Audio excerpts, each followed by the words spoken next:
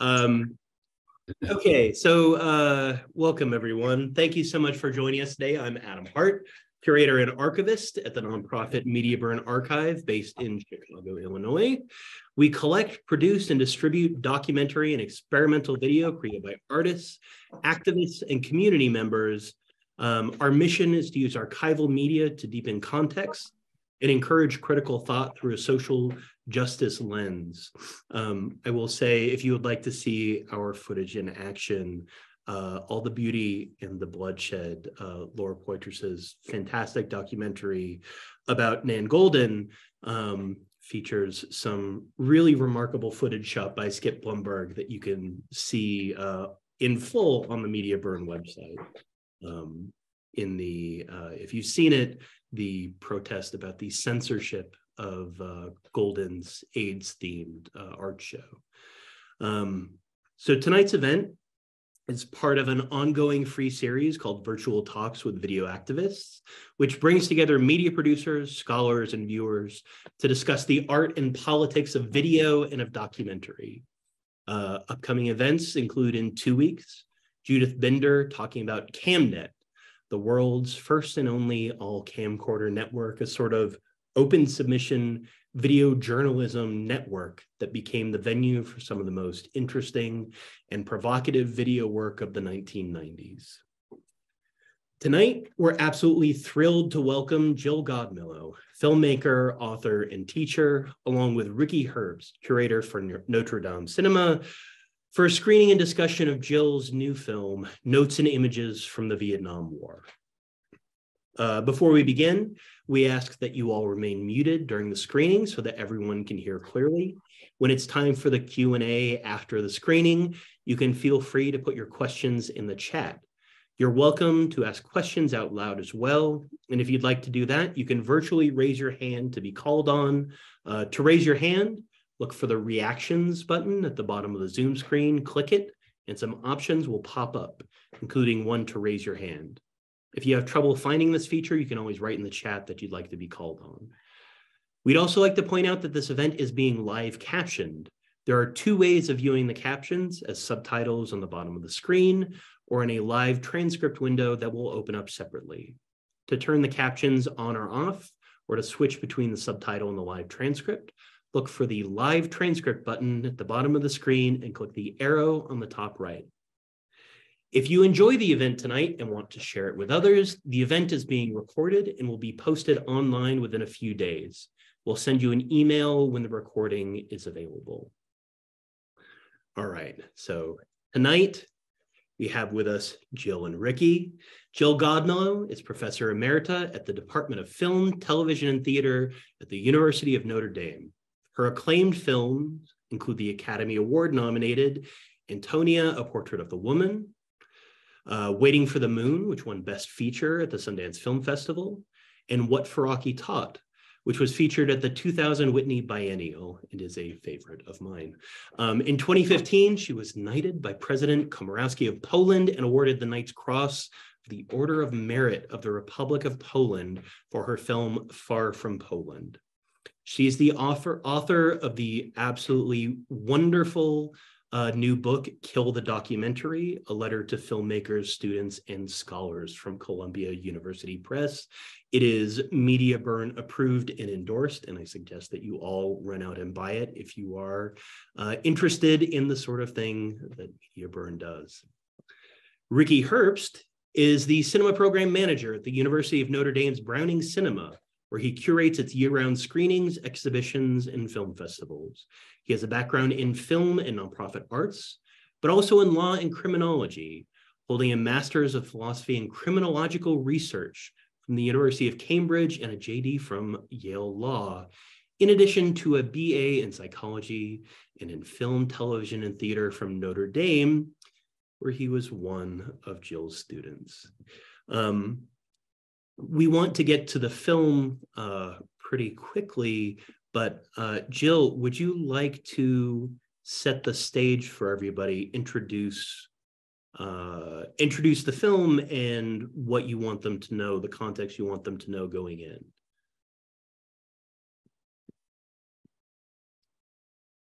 Oh, you're muted, Jill.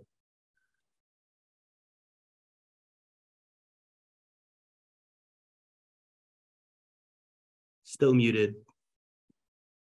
Okay. There you go. Now? Good.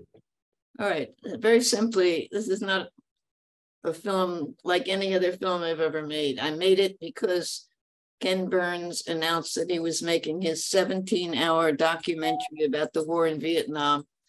And I thought, how the hell is anybody going to use a 17-hour film? And so, because I care about high school students trying to teach this impossible war, I made a 45-minute film and offer it free to high school teachers to use because it, like I said, it's a very complicated war and a horrible war. And it wouldn't be easy to talk about it in one class, which is all they get for Vietnam. So somehow I ended up making a 45-minute film, 44, I think, for them. And of course, I offer it to anybody else, but that's the legacy of this film. And now we can watch it. Thanks so much, Jill. Max, whenever you're ready.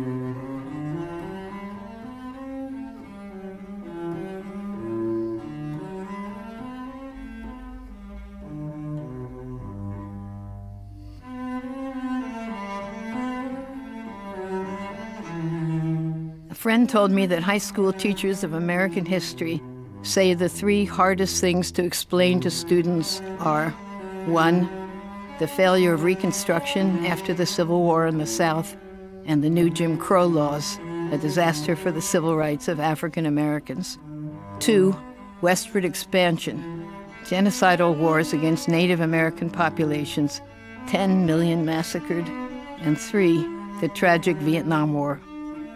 And I mean tragic. The Vietnam War may be the hardest U.S. war to explain. It went on for roughly 20 long years in a tiny country in Asia, 8,000 miles from the United States. Vietnam was an impoverished country of rice farmers, 80% Buddhist. More than 3,500,000 Vietnamese died, and in neighboring countries, 600,000 Cambodians and 70,000 Laotians were also killed. And more than 58,000 U.S. soldiers, sailors, and pilots died fighting there. It's not a nice story. Actually, it's not a story at all. A classical story or narrative goes like this. 2 men set off across a valley, had many adventures, and returned home safely. Almost no one returned home safely from Vietnam, which is typical of all wars. Vietnam is now revered all over the world because, like David in the Bible, they defeated the most powerful Goliath in the world, with the largest, most powerful, and deadly military force than any known to mankind. America tells this war very differently, driven by an absolute craving to cover up national shame. U.S. memories of the Vietnam War have been consigned to a strange netherworld, always in the background, hardly ever confronted. I have only 45 minutes of your time, so I'll tell you this not a story as fast as I can with just photographs, so we can look long and hard into them and see for ourselves what the photographers saw.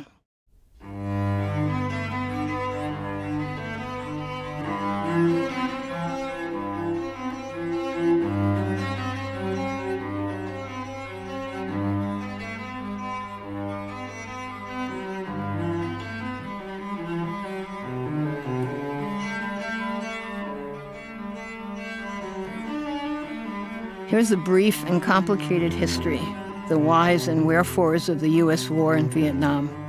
Just the bare bones of the story. Please follow along as best you can. Vietnam, far away, fragrant, colorful, seductive. A mysterious land reminiscent of ceiling fans, French baguettes, straw hats, and bicycles laden with goods. A peasant country the size of Arizona.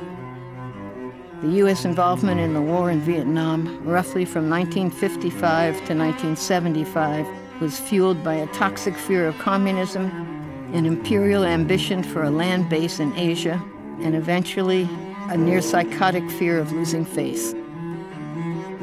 Once we started it, we couldn't quit, as more and more resources were invested each year through 5 U.S. presidents, none of whom were capable of admitting defeat.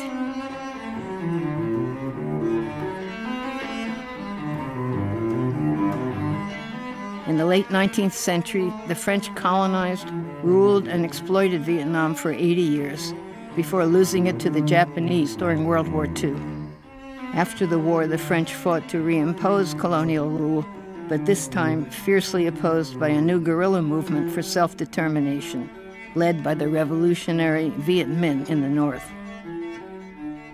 The Viet Minh was a national liberation organization intent on unification of their country, and supported by the communist governments of nearby China and the Soviet Union.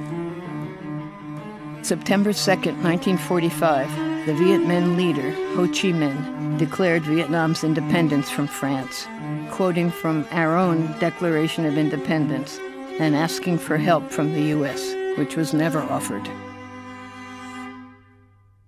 After 9 years of fierce battles, the Viet Minh finally beat the French at the Battle of Dien Bien Phu, and the French withdrew from Vietnam.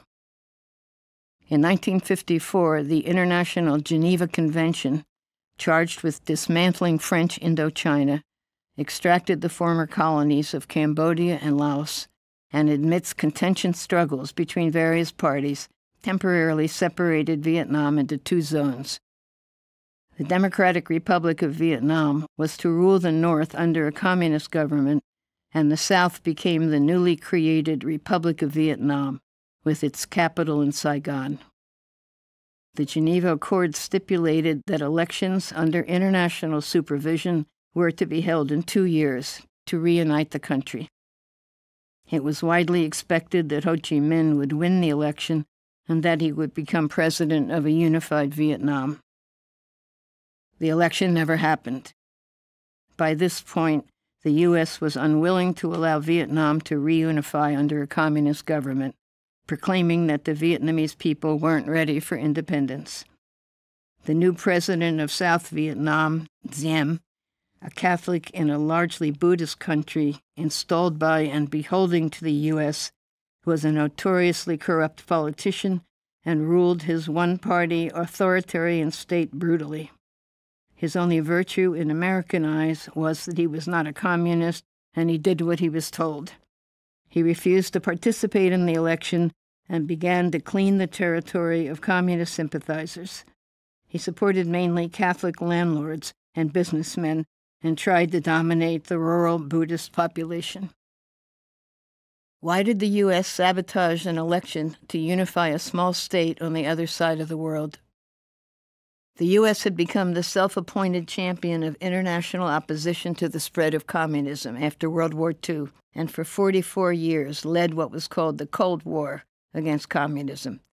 It said that the so-called domino theory dictated U.S. thinking, which proposed that if Vietnam became communist, other countries in the region would fall to communism, one by one, like dominoes.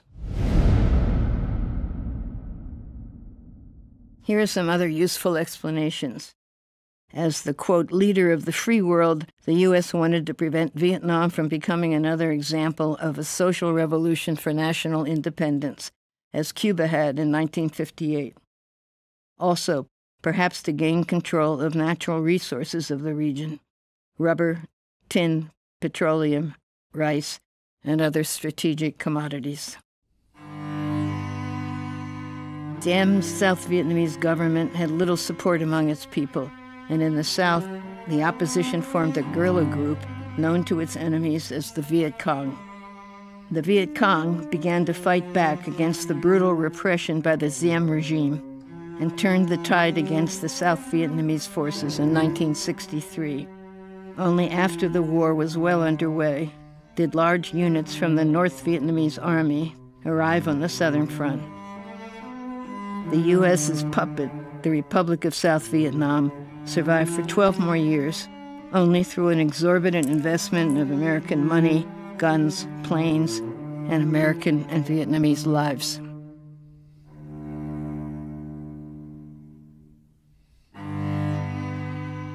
The French President de Gaulle had warned Kennedy way back in May 1961, quote, "You will find that intervention in this area will be an endless entanglement. Once a nation has been aroused, no foreign power, however strong, can impose its will upon it. The ideology which you invoked will make no difference. Indeed, in the eyes of the masses, it will become identified with your will to power. That is why the more you become involved out there against communism, the more the communists will appear as the champions of national independence, and the more support they will receive." Very wise advice, but it fell on deaf ears. That year, Kennedy sent 400 combat troops to South Vietnam as, quote, advisors, unquote. U.S. involvement in the war increased dramatically over the following decade, and at the peak of fighting in 1969, the U.S. was using 550,000 of its own military personnel and thousands more from South Korea, Australia, and other allies.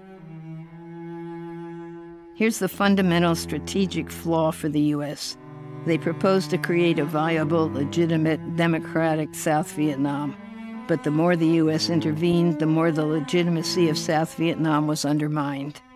Any hope of military victory for the U.S. in South Vietnam faded in 1965.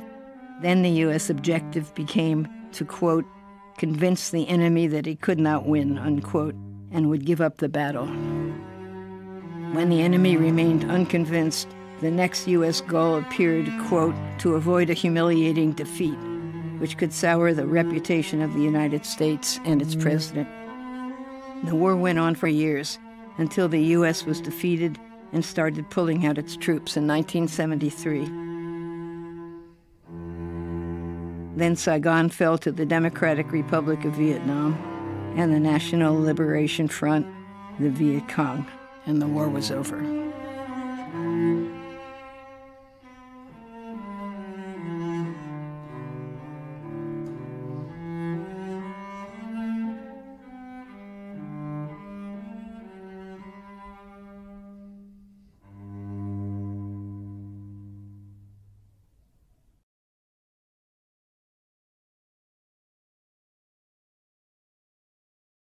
Now that you've heard the history, I'll try to summarize for you how the U.S. conducted this war against an indigenous peasant army in Vietnam. For Vietnam, it was an unleashing of advanced war technology on a rural peasant society, and for the U.S., a frontless war of endless frustration, death, and destruction. How do you fight a war when it's hard to distinguish Vietnamese friends from the enemy? You end up using tactics that target many civilians. It was a hopeless horror show, a very disheartening one. Please try not to turn away. These were our tactics, our strategies, our programs. There was Agent Orange. From 1961 to 71, under the code name Operation Ranch Hand, the U.S. military dropped more than 19 million gallons of toxic chemicals on South and Central Vietnam, primarily Agent Orange, an herbicide and defoliant which contains dioxin, one of the most toxic chemicals known to mankind. The goal of the program was to deprive Viet Cong fighters of food by destroying crops and also to destroy the jungle so they would have no cover, no place to hide. By 1971, 12% of the total area of South Vietnam had been sprayed with defoliating chemicals. Over 4 million people were directly exposed to Agent Orange, many of them multiple times. U.S. soldiers were also exposed, as Agent Orange was sprayed around the perimeter of U.S. bases to destroy the surrounding foliage so that incoming enemy could be spotted. Once Agent Orange is in the soil, the dioxin has a half-life of more than 100 years. It can get lodged in human DNA and be passed from generation to generation. No one knows when or even if it can ever be cleansed. To this day, it still has the capacity to damage unborn children through the uterus and then through mother's milk, 60 years after spraying began. Today, there are thousands of Vietnamese and American children born with missing fingers, extra fingers and toes, missing arms, feet, and eyes. A known carcinogen, it can cause stillbirths, cancers, skin lesions, heart problems, respiratory and other cancers, limb deformities, and reproductive system disorders. It impairs their immune and nervous systems and causes babies born with no brains. Without question, Operation Ranch Hand was the most destructive instance of chemical warfare in modern history. It was recently estimated that over 300,000 U.S. Vietnam vets had died from exposure to Agent Orange. There were cluster bombs. The U.S. dropped them all over South Vietnam. These were large casings filled with hundreds of small bomblets, about the size of a baseball, designed to explode near ground level over a wide area, releasing metal fragments to maim and kill. Often the bombs failed to detonate. To this day, children find these metal balls on soccer fields and farmlands and toss these, quote, toys to one another in games of catch until they explode and children die. Since the end of the war in 1975, nearly 40,000 Vietnamese have been killed and 67,000 maimed by unexploded landmines, cluster bombs, and other ordnance. Around 800,000 tons remain scattered across the country. An enormous effort is underway to clear them from the landscape, but at the current rate, it will take 300 years. The wars of the past continue to kill today. There was napalm. In a campaign called Operation Rolling Thunder, the U.S. dropped napalm bombs on Vietnamese civilians. Napalm is a mixture of sticky gel and an incendiary petrochemical which envelops everything it touches in inextinguishable fire. Napalm cannot be wiped off skin. Even when burning, napalm will float on water. Within 80 yards of an exploding napalm bomb, survival is impossible. Napalm bombs were primarily dropped in rural areas, largely occupied by women and children. By the end of the war, 250,000 children were dead, and another 750,000 had been wounded or maimed. Napalm had been developed by Dow Chemical, famous at the time for its kitchen product, Saran Wrap, which was boycotted by anti-war civilians throughout the war. Then there are the programs that are harder to visualize, but no less horrific. There was the CIA's program of torture and assassination, the Phoenix program. Vietnamese people suspected of being the enemy were tortured for information. Then their corpses were simply dumped. No formal prosecution, no record. By 1972, more than 26,000 Vietnamese people were victims of what was called pump and dump. There were free fire zones. These were areas of the countryside as large as 80 square miles, where bombing and shelling could be carried out without permission from higher ranks of the U.S. military, on the assumption that any human being encountered there must be the enemy. Free fire zones were designed to raise the number of, quote, kills, unquote. The goal was to make contact, kill as many people as possible, and move on in search of more. For the U.S. and Vietnam, the bottom line was the number of enemies killed, which was reported each day on the network evening news, to encourage citizens to believe that the war could and would be won. There were Zippo raids, named for the popular cigarette lighters of the time, used by American soldiers to set villagers' huts on fire. Villagers were then forced into resettlement camps, surrounded by barbed wire or sharpened stakes. By the end of the war, most of the villages in South Vietnam had been damaged or destroyed, and millions of peasants driven from their homes by Zippo raids and napalm bombs. There was rape of Vietnamese women by U.S. soldiers. Rape and the subsequent murder of the women took place on such a large scale that many soldiers considered it standard operating procedure, an unofficial military policy. The macho, racist culture fostered in the military contributed to the dehumanization of Vietnamese women and made this violence possible. Rape is a weapon of all wars, but here it was intensified by the prevalence of women in the North Vietnamese forces. The threat of an American soldier being killed by a female guerrilla resulted in greater violence against all Vietnamese women, not to mention racist indifference to the lives of, quote, gooks, slopes, dinks, and slant eyes, unquote. The North Vietnamese, a revolutionary government seeking reunification and independence, had no choice but to defend themselves, to do everything in their power to force the U.S. to pack up and go home, which is what, in the end, they did. In April 1967, at Riverside Church in New York City, the Reverend Dr. Martin Luther King, Jr. gave a talk called Beyond Vietnam, A Time to Break Silence. Here is how he described the people whose land we were burning and bombing. Quote, "They watch as we poison their water, as we kill 1 million acres of their crops. They must weep as the bulldozers roar through their areas, preparing to destroy their precious trees.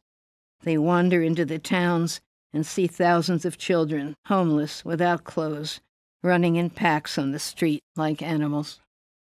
They see the children degraded by our soldiers as they beg for food. They see the children selling their sisters to our soldiers, soliciting for their mothers." We are fighting a war. I'm convinced that it is one of the most unjust wars that has ever been fought in the history of the world.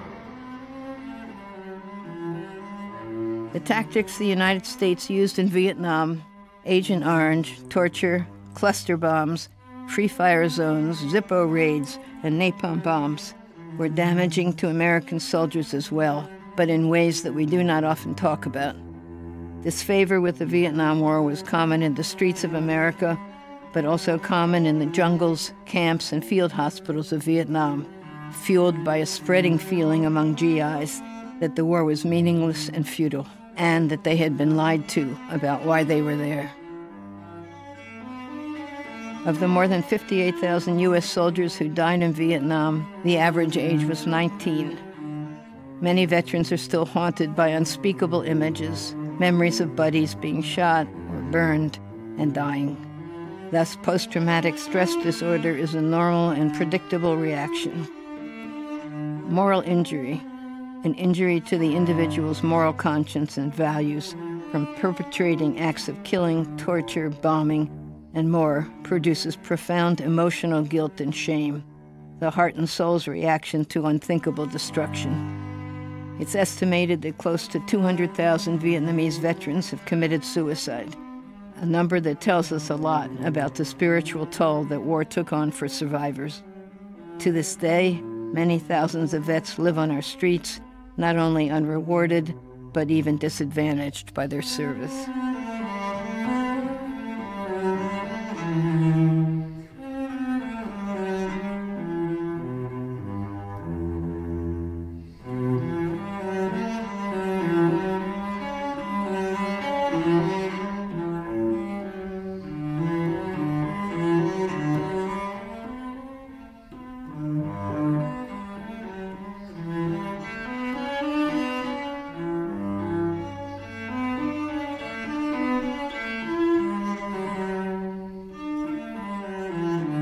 In 1971, we learned of the Pentagon Papers, a 7,000-page top-secret government study of U.S. decision-making under Eisenhower, Kennedy, and Johnson. It demonstrated unconstitutional behavior by these three presidents, the violation of their oath, and the violation of the oath of every one of their subordinates. It was illegally released by Daniel Ellsberg and Anthony Russo to the New York Times, the Washington Post, and other newspapers. The Pentagon Papers illustrated how various administrations had systematically lied about the war to the public, but also to Congress. Likewise, later under Nixon, the U.S. had secretly enlarged the scope of its actions in Vietnam with the bombings of Cambodia and Laos, none of which had been reported in the mainstream media. Most of the Pentagon staff knew that the war couldn't be, quote, won, unquote, but were terrified about the U.S. being labeled as losers. They kept sending troops after the Pentagon Papers had been submitted to them, in order, they said, to get the Vietnamese to the peace talks, where they negotiated for 4 years, while 29,000 more American soldiers died. The lies and obfuscations continued. A year after the release of the Pentagon Papers, President Nixon directed the heaviest bombing of North Vietnam of the war.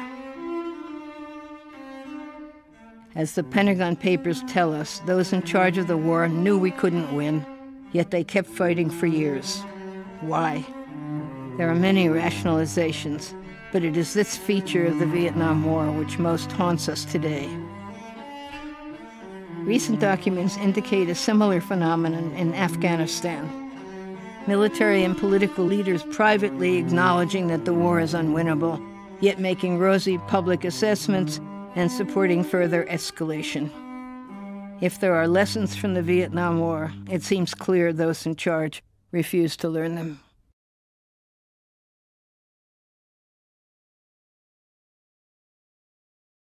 Who finally stopped this unwinnable war? Who finally convinced the president, Congress, and citizens that it wasn't worth spending more money, suffering more humiliation, and losing more American lives on a futile and immoral war? First, there was the increasingly fierce resistance from active duty GIs and vets, both in Vietnam and at home. Second, the tireless civilian anti-war movement, started primarily by church groups and college and high school students, which lasted for 9 years. And most important, there were the tireless fighters of the NLF, who eventually overpowered the U.S. military forces and ended the war, finally. In August of 1965, 61% of the U.S. population approved of American involvement in Vietnam. Just 6 years later, by May of 1971, it was exactly reversed. Now 61% thought our involvement was wrong. Perhaps the most dramatic evidence of the change was the GIs coming back from Vietnam, who organized to end the war. Many came home with a mission: to tell the truth about wartime atrocities being committed and to demand an immediate end to the killing. Active duty soldiers and their civilian supporters established GI coffee houses outside dozens of military bases throughout the U.S. There, soldiers and veterans could find each other and realize they were not alone. Together, they planned protests, marches, and demonstrations on base and off. More than 300 anti-war newspapers were published, packed with first-hand accounts from the front lines and damning information that the military brass tried to suppress. Even in high schools in the late 60s, there were close to 500 underground newspapers. They were the social media of their time. The military hit back against the coffee houses and their underground newspapers. This often involved discharge, demotion, and transfer for the soldiers, and an increase in harassment by undercover FBI agents, local police, not to mention the hostility of the pro-military towns where many coffee houses were located. Some were bombed, others were burned to the ground by vigilantes. Beginning in 1967, returning GIs formed the national group VVAW, Vietnam Veterans Against the War, who led many of the anti-war marches and demonstrations. They organized the Winter Soldier hearings in Detroit in 1971 to expose war crimes and atrocities they had witnessed or participated in. I've never seen him thrown out of my airplane because it's behind me, but we had a couple of guys, used to blindfold the guys with safety wire and pull them real tight, and used to have contests seeing how far they could throw the bound bodies out of the airplane. And, you know, throw one as far as you can and see if you can get the other one farther. I think every person that was in Vietnam, was in the infantry, used CS, which is a gas, chemicals, Willie Peter, that's white phosphorus. If we thought it might be VC infested or something like this, we'd send in Willie Peter mortars, and this would start the hooches burning and also kill people. It's probably one of the worst sights I've ever seen is a person that's been burned by Willie Peter, because it doesn't stop. It just burns all completely through your body. The only way you can end this burning is to cut off the air. It's very difficult. In April of 1971, VVAW held its first national demonstration. More than 2,000 vets camped on the mall near the Capitol, lobbied Congress, and defied a Supreme Court order to disperse. One by one, they threw away more than 700 military medals and combat ribbons on the Capitol steps and made brief statements, sometimes emotionally, sometimes in icy, bitter calm. By the end of the war, it's estimated that more than 1/4 of active-duty soldiers had participated in the anti-war movement, a coalition of white, black, and Latino soldiers who helped to stop the Vietnam War. The GI and veteran movements are among the most important and the least talked about aspects of protest during the war. Though many veterans supported and still support the war, the amount of GI opposition was unprecedented in U.S. history. This war was also stopped by the largest civilian peace movement in American history, by young men who illegally burned their required draft cards, by those who escaped the draft to Canada and Sweden and did anti-war work there, by prayer vigils, by the Women's Strike for Peace, by concerned clergy such as the Catholic priests Daniel and Philip Berrigan and their supporters, who seized files from draft boards and set them on fire with homemade napalm, among many others. The movement was sustained by millions of college and high school students and civilians who held endless teach-ins, rallies, student walkouts and strikes, and huge mobilizations to stop the war. Additional involvement came from other groups, including educators, clergy, poets, performers, journalists, lawyers, and physicians. Popular depictions of the civilian anti-war movement suggest that protesters were mostly privileged white kids, but we should remember a different, much more diverse movement, with broad participation across class, race, and generation. Groups such as the Black-led Student Nonviolent Coordinating Committee, SNCC, and the Chicano Moratorium explicitly framed their opposition to the war in class-based experiences of the draft and recruited within working-class communities, connecting their demands to end the war with problems of unemployment, affordable housing, policing, quality schools, and health care. It began with demonstrations in 1964 against the escalating role of the United States in Vietnam. It became a broad social movement over the next several years and helped shape the vigorous and polarizing debate on how to end the war. The actions were mainly peaceful, nonviolent events. In many cases, police used violent tactics against the demonstrators. As the presidents escalated the war, more troops, more bombing, more falsehoods about American intentions, the peace movement organized larger and more confrontational demonstrations. The first to oppose the war early on were members of traditional peace churches, like the Quakers, Amish, and Mennonites. They organized local vigils and offered free draft counseling.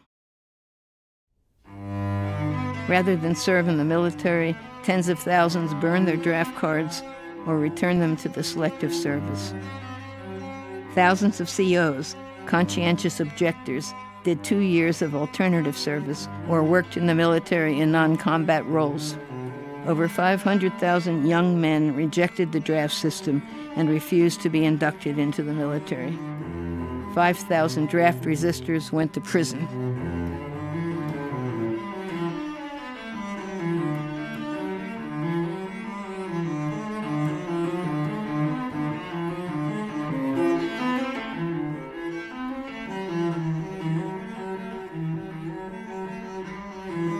Imagine, at age 18, some were just 16 or 17, being forced to fly across the world to fight in a war in which you had no stake. Also consider what a radical transition relatively square kids in small towns across the U.S. must have made to devote themselves to anti-war work and maybe jail time. And ask yourself, in today's all-volunteer army, whether many of those who join feel like they have no other good options for getting an education, health care, and having a decent life. Doing anti-war work meant giving speeches at teach-ins and rallies, writing pamphlets, articles and books, painting picket signs, circulating petitions and leaflets, demonstrating at army bases, lobbying Congress, testifying before war crimes hearings, researching corporate and university complicity, harboring deserters, organizing strikes, heckling generals and politicians, and going to prison for defying the draft. It's hard to convey the emotions that inspired these actions. Probably the most widely shared across the country was simply outrage. Some notable dates include: on January 15, 1968, 5,000 women rallied in D.C., the first all-female anti-war protest. On March 17, 1968, in London, 400,000 protesters tried to storm the U.S. Embassy, and there were also big anti-war rallies in Sweden, France, the Netherlands, Spain, Germany, China, Cuba, and Australia. On November 15, 1969, during the Moratorium March on Washington, there were 4 million supporting protests around the country. Later, 100 demonstrations a day. In April 1970, Nixon announced the U.S. incursions into Cambodia to destroy the jungle headquarters of the Viet Cong. There were 885 campus protests. 4 to 5 million students participated, the largest in history. 4 protesting students were killed at Kent State University by National Guard soldiers, and 2 at Jackson State by local police. 9 others were wounded. In response, 536 colleges were shut down completely by protest, 51 for the entire year, on, year after year, until the war was over. 3 decades later, Robert McNamara, who served as defense secretary for both Presidents Kennedy and Johnson, renounced his wartime claims. McNamara conceded that the United States had been, quote, terribly wrong to intervene in Vietnam. He wrote, "If only he had known that Hanoi was not the pawn of Beijing or Moscow. If only he had realized that the domino theory was wrong, he might have persuaded his bosses to withdraw from Vietnam." Why didn't experts like McNamara know what was obvious to so many others? Millions of lives could have been saved. It's hard to fathom, and harder, maybe impossible, to believe or forgive him. Ward Just, from the foreword to his 1968 book, To What End, wrote, "Of course the war was unwinnable. It was useless to fight the Vietnamese. They would have fought for 1,000 years. In fact, the Vietnamese had been fighting against the Chinese, Mongol invaders, the French, the Japanese, again the French, and the U.S. since the 15th century. 1,000 years is nothing to the Vietnamese.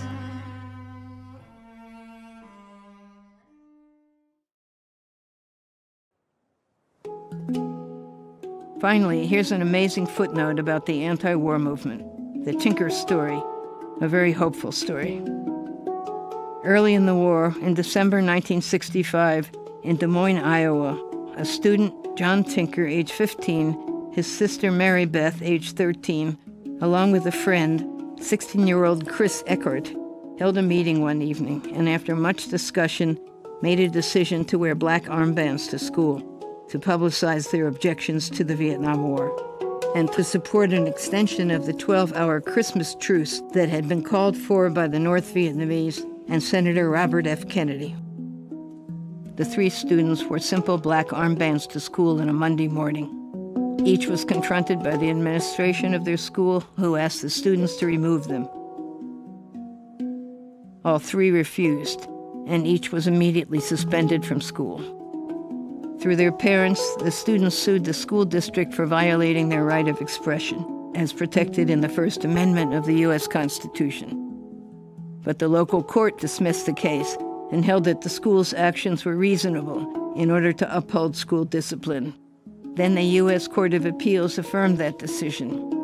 The families were approached by the American Civil Liberties Union, which helped the students bring a freedom of speech suit against the school board to the U.S. Supreme Court. Here's just a little of the testimony by the justices and the Tinker lawyers. Just listen for a while. What if the student had gotten up in the class he went to and delivered the message orally that his armband was intended to convey and insisted on doing it? I think in that case... All during the hour. Yes, in that case, Your Honor, we would not be here, even if he insisted on doing it only for a second, because he would clearly be... although he would be expressing his views, he would be doing something else. Why did they wear the armband to the class? To express that message? To express the message, yes, To everybody in the class? To everyone in the class, yes, And Your Honor. everybody, while they were listening to some other subject matter, was supposed to also be looking at the armband and taking in that message? Well, to the extent that they would see it, but I don't believe there was any... I don't believe that the... Well, it wasn't they were intended to see it, weren't they? Policy was adopted, frankly, for the purpose, and the administrators and the teachers say this over and over again, it was the principle of the demonstration, the idea of expressing political beliefs that they were opposed to in this context. The Vietnam War and the involvement of the United States therein has been a subject of a major controversy for some time. When the armband regulation involved herein was promulgated, a protest march against the war had recently been held in Washington, D.C. A wave of draft card burning incidents protesting the war had swept the country.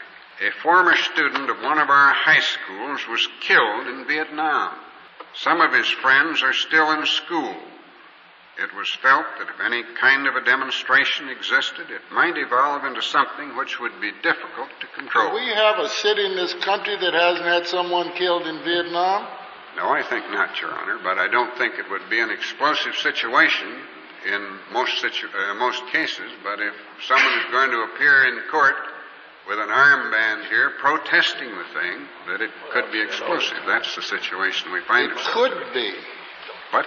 It could be. Is that your position? Yes, it could And there was no evidence that it would be? Is that the rule you want us to adopt? No, not at all, Your Honor. I think the rule that maybe I can express, I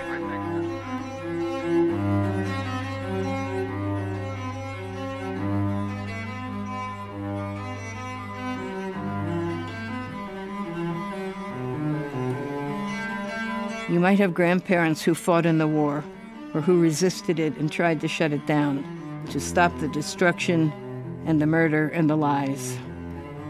Now, in 2022 or later, it's about time to set the record straight. Start protesting. You kids might have to stop a war someday.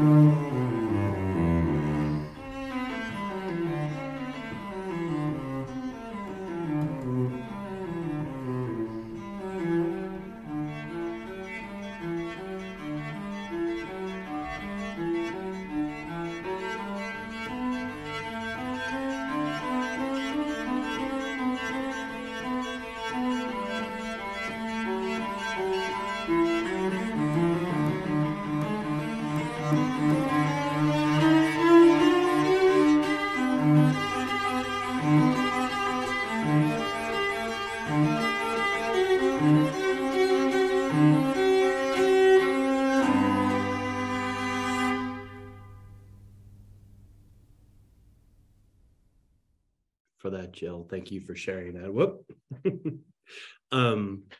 And with that, Ricky, would you like to start? Would you like to come on? Great. As Adam said, thanks, Jill, for the film.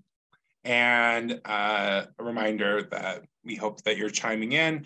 And having done these with Jill before, if you're comfortable turning on your camera, that's great for some of the warmth, and offering your questions out loud, that also can help.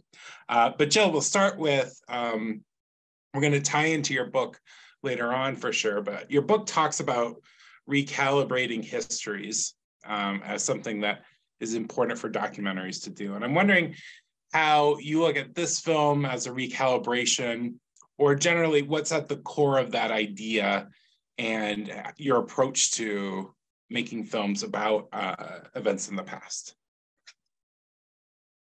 Okay. Big time. Well, this is not like any other film I've ever made. And I made it, as I said at the beginning, to offer a vehicle for high school teachers to teach the Vietnam War, which is why it's 44 minutes long. And that was the original inspiration after watching about 2 hours of the Ken Burns 17-hour film. So it was always the idea to make something of what's called classroom length. And that took me into this kind of form. It turns out that no war has had such extraordinary photography as the Vietnam War. You won't find that in any war since, but it was photographed brilliantly. So I could just use photographs instead of interviews or any such thing, and just proceed apace, go through the tactics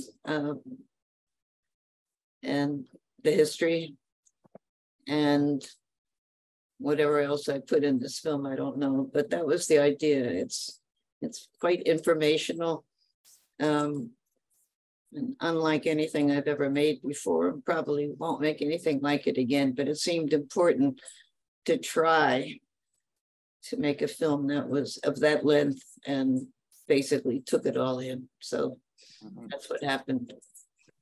Yeah, with that, when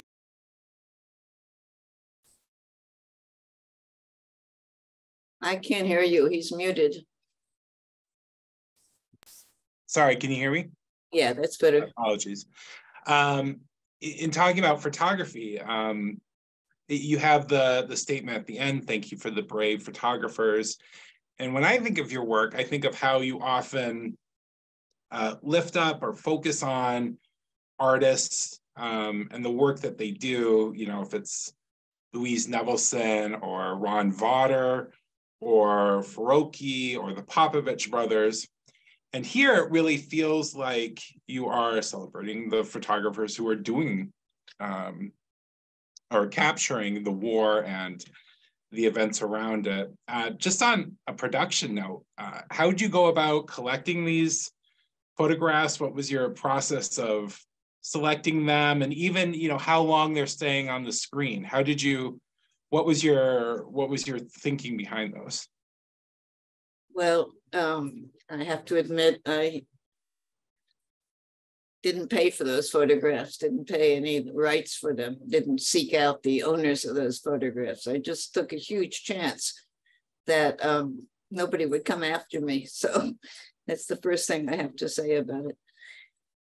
It's amazing how much is online.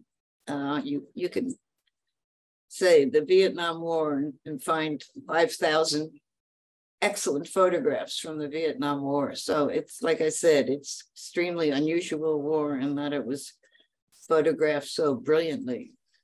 And I preferred that in this case, for this film.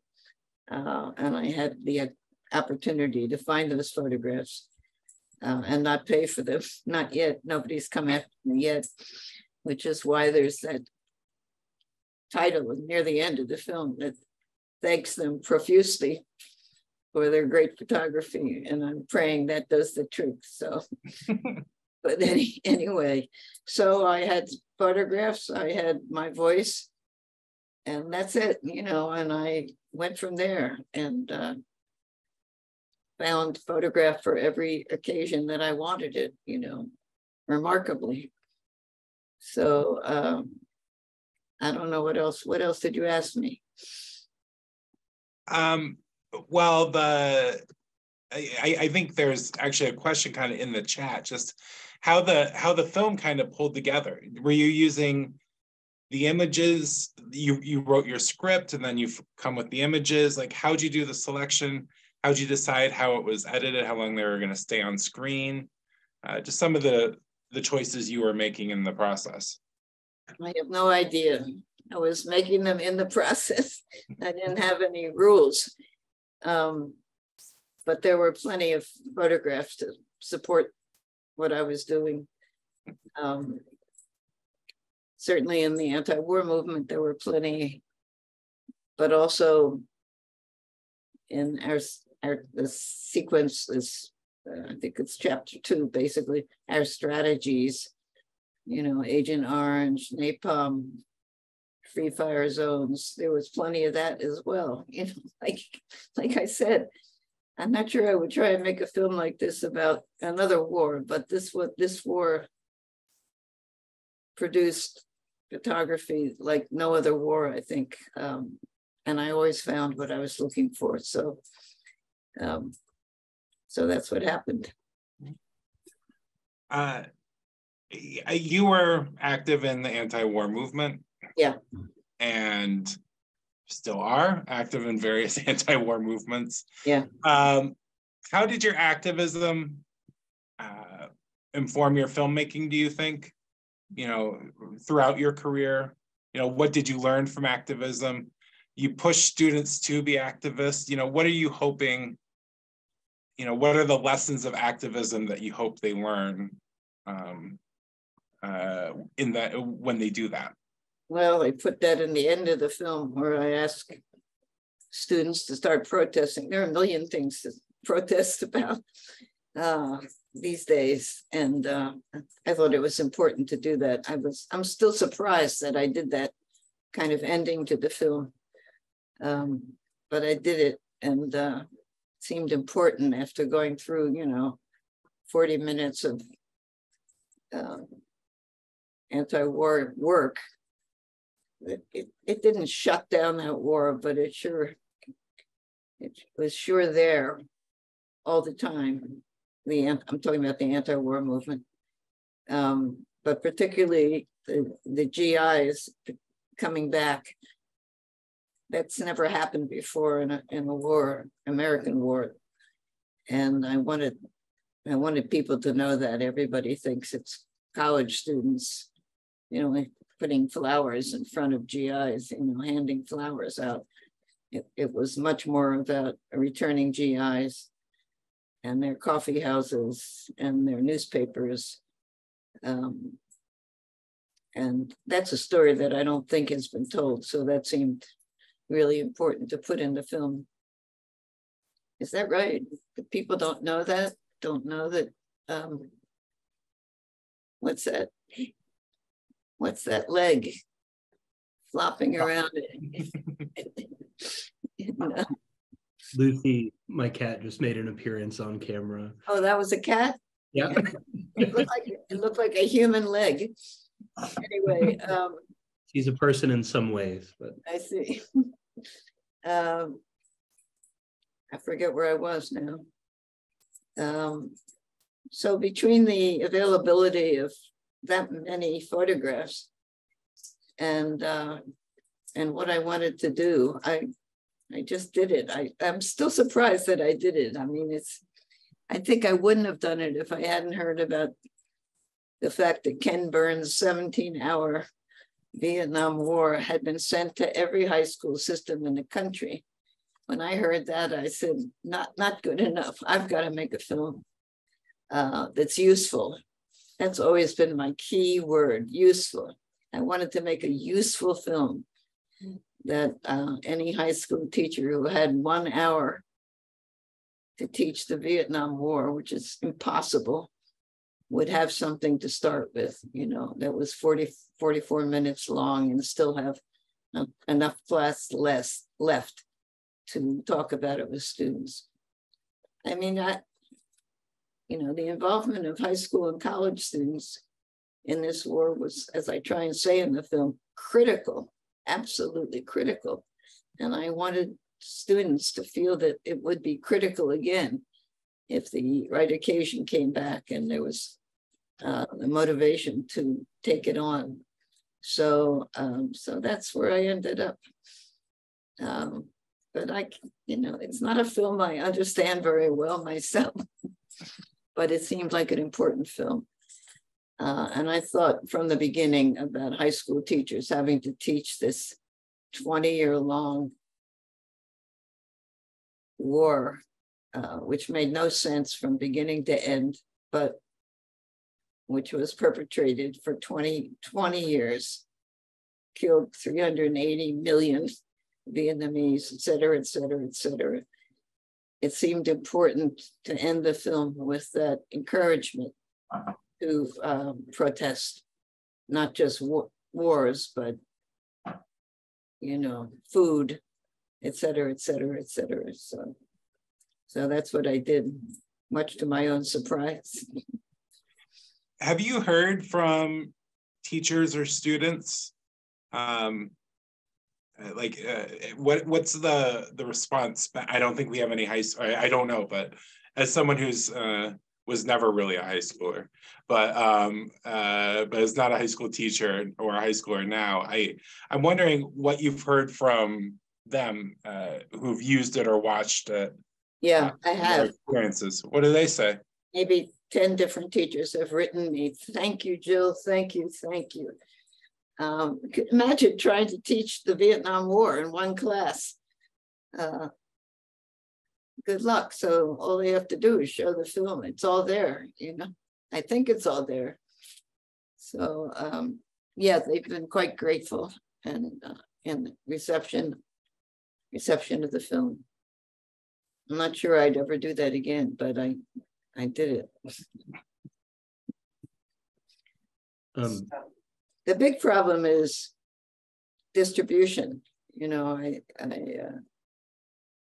I wanted to offer it for free, which eliminates any distributor if there would have been one. So, and if anybody has any ideas about how to distribute it and get it to those high school teachers, let me know. But that's been the big stumbling block so far.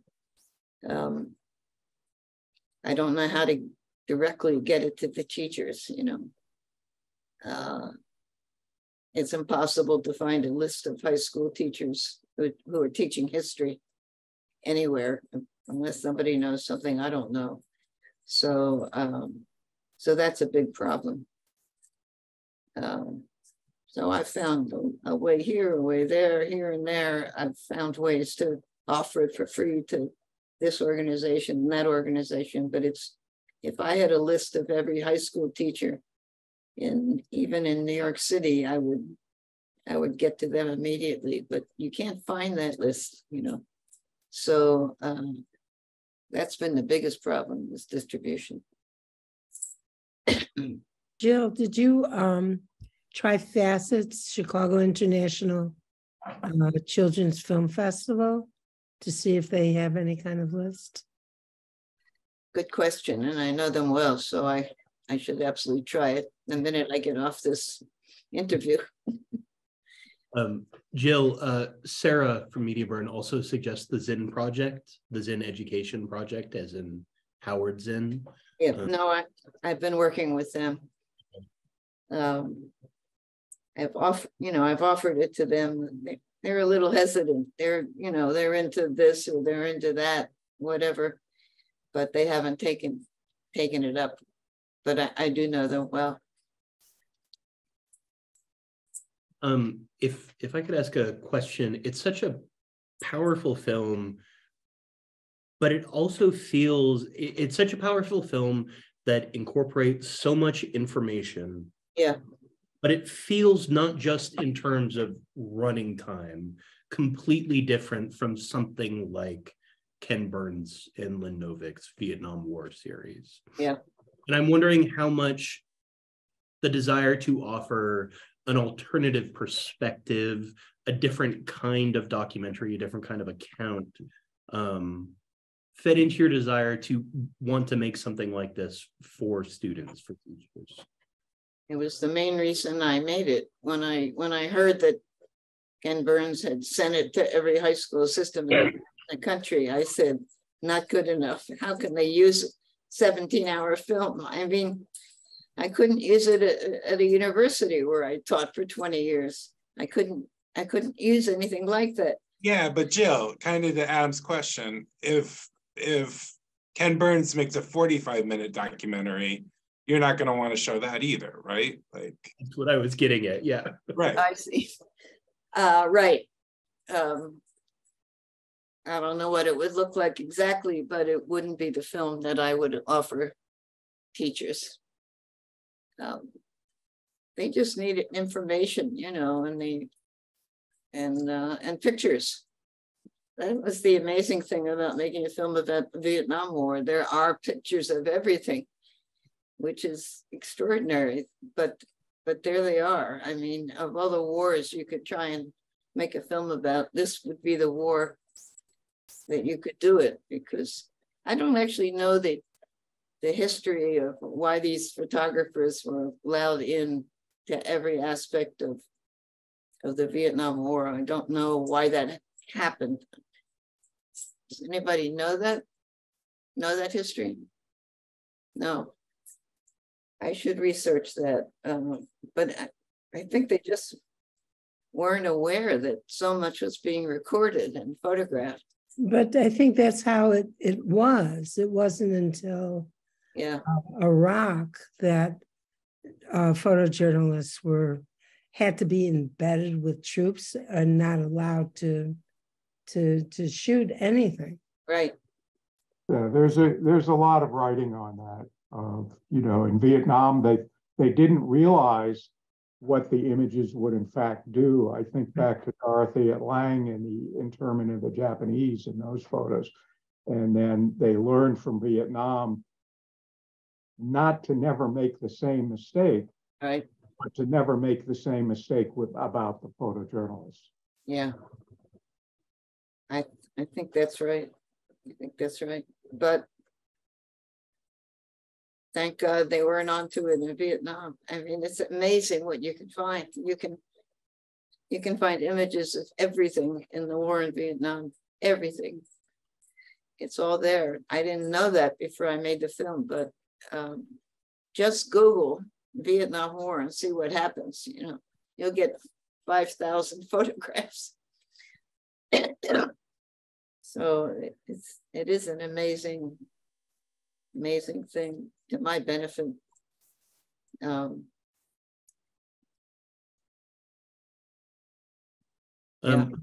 We have a question from the chat. Mavish wonders if your creative process differed significantly for this project from your previous films and videos. Absolutely. I'm still surprised myself that this film got made, and it really got made when I heard that the Ken Burns 17-hour Vietnam War was being sent to every high school system in the country. I mean, that's just absurd, an absurd idea, and it made me want to make something that teachers could use. And that's what I did. And I hope they use it, because it's a pretty good vehicle for starting, at least, to talk about this war. A war that, you know, if you ask Jill, is the most immoral war that the United States has ever perpetrated, as far as I'm concerned. I think if you just watch the film, you know what I'm talking about. I don't have to elaborate on that subject, but when you go through those tactics, that does the trick. You know, there's just nothing else to say. So that was literally the motivation to make something usable for teachers who have, I don't know, an hour and 10 minutes in a high school class to discuss the Vietnam War. I think I gave them a beginning, a place to start. I hope I have. But as I said, distribution, anybody have any ideas, let me know. I do think that word of mouth is important. So anybody who knows high school teachers or even high school students, let them know about this movie. With so much talk about students and teachers, Ricky, would you mind telling us a little bit about Jill as a teacher, since we took classes with her? Oh, God. Way back when? Well, I remember I took 2 classes, and Jill being Jill, she found a loft space that was almost like a bell tower, a clock tower, and turned it into a classroom in our office. And this was the 2000s, so you shouldn't be smoking, but there's a lot of smoking. And an Iranian film class, and a documentary class.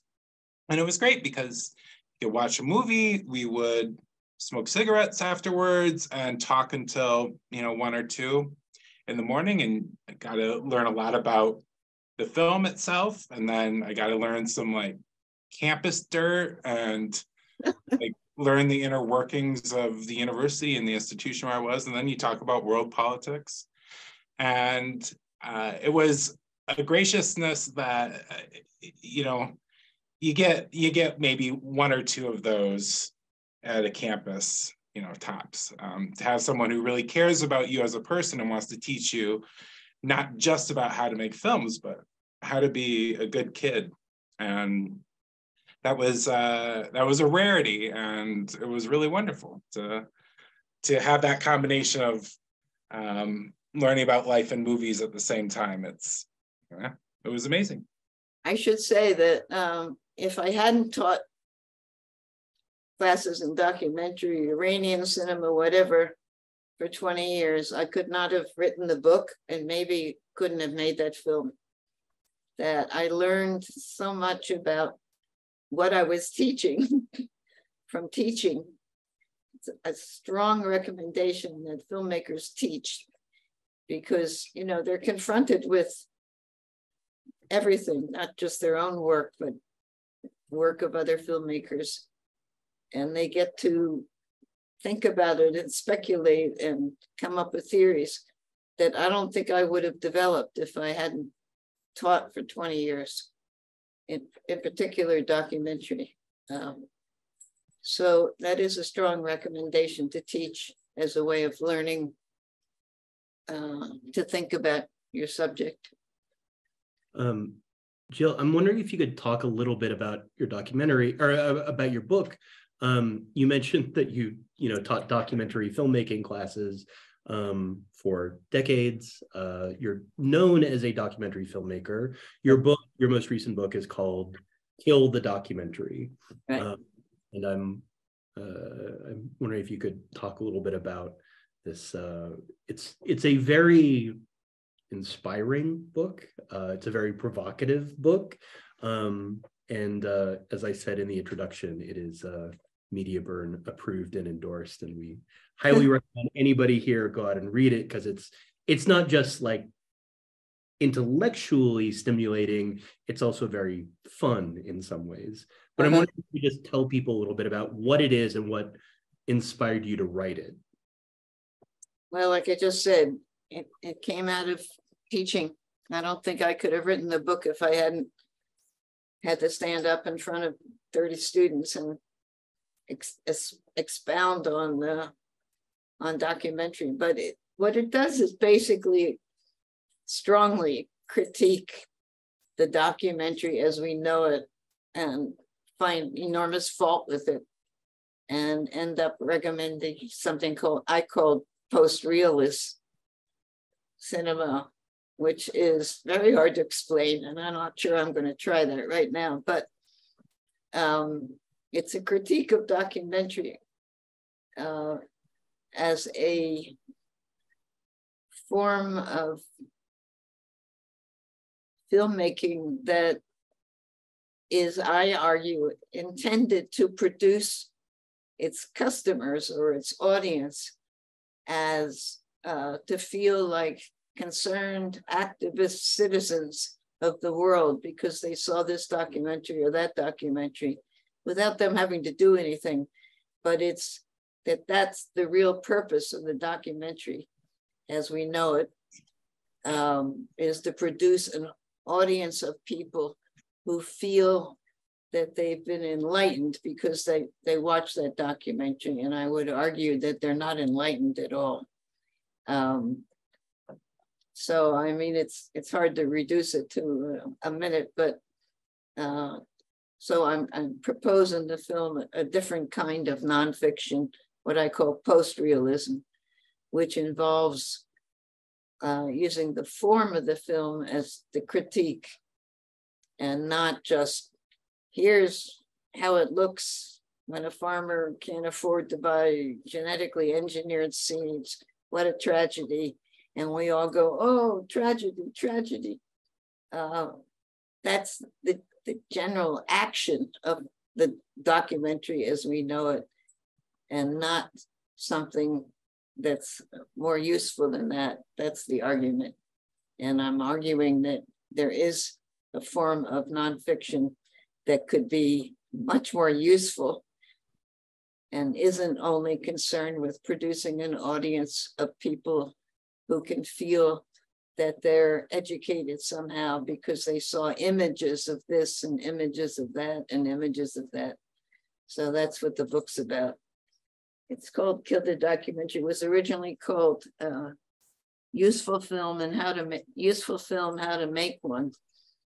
And one of the, a woman who's on the editorial board at Columbia found this, I think it was a 10-year-old article I'd written called Kill the Documentary, and said, wait a minute, we got to call this book Kill the Documentary. And that's what happened. I fought it like crazy, and then eventually I gave up my struggle, and that's what it's called now. It's a little rough for me. I don't not commonly use the word kill, but that's what happened. So it's really an argument against the documentary as a useful, the traditional documentary as a useful project, other than that it produces an audience of people, of self-satisfied people who feel that they know and care about a situation now because they watched the documentary, and that there's so much more than a nonfiction film could do in the direction of what I call post-realist. So that's what the book's about, and that's why it's called that. With plenty of examples and a recommendation that you go seek some of these films I call post-realist and see what the difference is between them and the documentary as we know it, which we all know what that looks like, since we've seen 1,000 of them.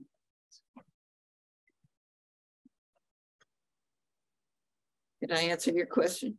Oh, yes, absolutely. Sorry. Okay. Yeah. Say, Jill, this is the work of the book. But I was wondering if, when you talk about useful film, do you have a quick idea in your mind what useful means? Like how you think of that, or if people read the book, they'll find out, over the course of many pages. But distilling it, like when you think of useful, what comes to mind for you?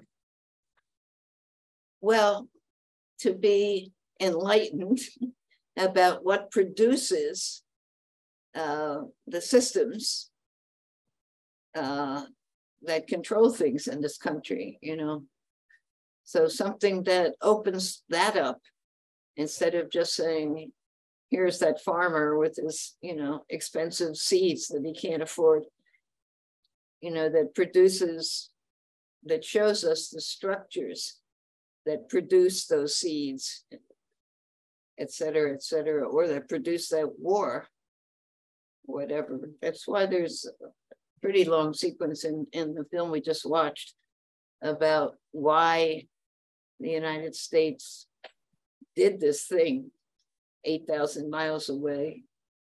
You know, a land base in Asia, commodities, impossible to separate from the Cold War and all of that, you know, being stuck in that form. Those are the important things, you know. So that's what I'm encouraging, you know, forms that would go beyond the evidence, the physical evidence of whatever situation, and be able to show us and help us think much more in a much bigger sense about what produces that situation, what produces that war, what produces this, what produces that. So that's what I'm interested in, and you don't find that in the standard documentary. You just get to look at the farmer in his front of his field, or, you know, the prisoners of war, or I don't know, I can't make it up right now, but and weep. We get to weep a little bit in some documentaries, but we don't get to learn what's produced that situation. That's what I mean about a useful film.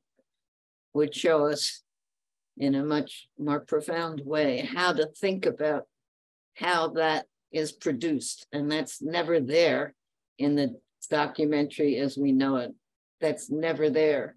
It's just the opportunity to weep or to celebrate in that case, or to be jealous. I always think about the documentaries about rich people and why people like them too. But anyway, that I don't know. Have I got to it? Did I get it? Yeah. Yeah, I think that's right. It's complicated. It is complicated. We're so used to the documentary as we know it that it's but there's a list of films in the book that are worth looking up and where to find them actually. That are much more productive, let's say, than the documentary as we know it. I made up a word for the documentary as we know it. Now I'm trying to think what it is. Well, I can't do it right now. The docky, DAWKI, something like that, just so I didn't have to spell out the documentary as we know it every time I wanted to refer to it. The docky, DAWKI, I think it is. Just so, you know, for ease. I think we should probably wrap it up here. But before we go, I do want to recommend a couple of very useful documentaries from Jill. Not just, you know, obviously the one we just watched, which please get the word out about it, but The Inextinguishable Fire, which is another film about Vietnam, but also a dialogue with Harun Farokhi's The Inextinguishable Fire. I'm sorry, Jill's film is called What Farokhi Taught. That changed the way that I thought about what documentary language could do and the ways that documentary could comment on both the language of cinema as well as the world, you know, more broadly in history. But also Far From Poland, which is just a very lovely film that I feel like is not it's not watched enough. That's my favorite film of all the films I've made. So I'm glad you picked it up. Well, I would, it's worth tracking down for a million reasons. But it's also earned you, what was it, a knighthood from Poland? Yeah, I have been knighted by the president of Poland, who was gone 4 months after he knighted me. Well, if that's not the best line that you could possibly find on a resume, I don't know what was. But this was really lovely, Jill. Thank you so much for this film. It's really powerful and hopefully very useful for people as well.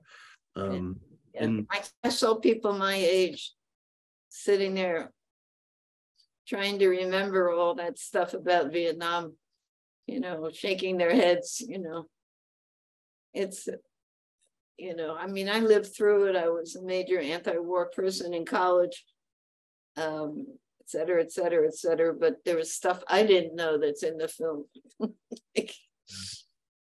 And thank you very much, Ricky, for handling the moderating duties. This was a really lovely event. I will see folks again in 2 weeks if you would like to come to our next event with Judith Binder, talking about Camnet and independent TV in the 1990s. Everybody have a wonderful night. Thanks for coming, and we'll talk to you soon. Bye. Ciao.